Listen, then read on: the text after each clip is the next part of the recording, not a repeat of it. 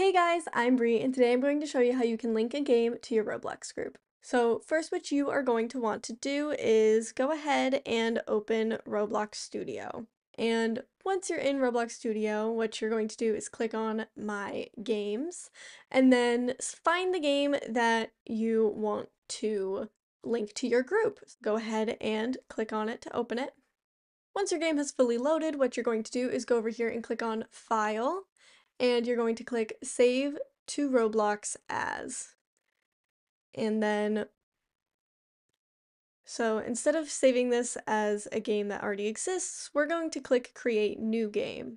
Even if it's a game that you have already made, this is what you're going to do if it's not already linked to a group. And make sure all of these settings look good to you, and what you are actually going to do instead of creator and saying yourself, you are going to go ahead and click the group that you want to link it to.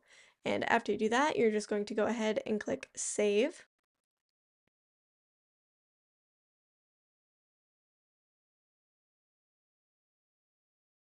What you're going to do again is go over to File and click Publish your game to Roblox. Go ahead over to the Roblox Creator Hub, click on the group you just published the game to, and what you're going to do now is go over and click on Creations. And right here, all you have to do is make sure that your game is public. So go over here, click the three dots, and scroll down and click on Make Public. Okay, and as you can see, the game is now public, and I'm going to go ahead and click on the Roblox link to go check. Go find your group.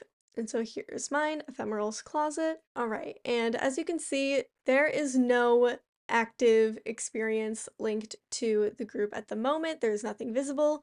That is because you have to actually go into your settings and allow for an experience to be viewed as public on the group page. So go over, click the three dots and click Configure Group. And then what you're going to do is go over to Settings.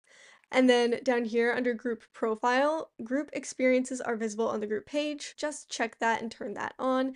And then once you go back over to the group, the game that you just published should appear here under Experiences.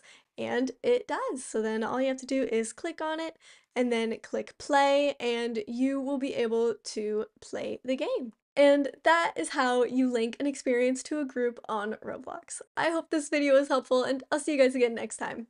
Bye guys!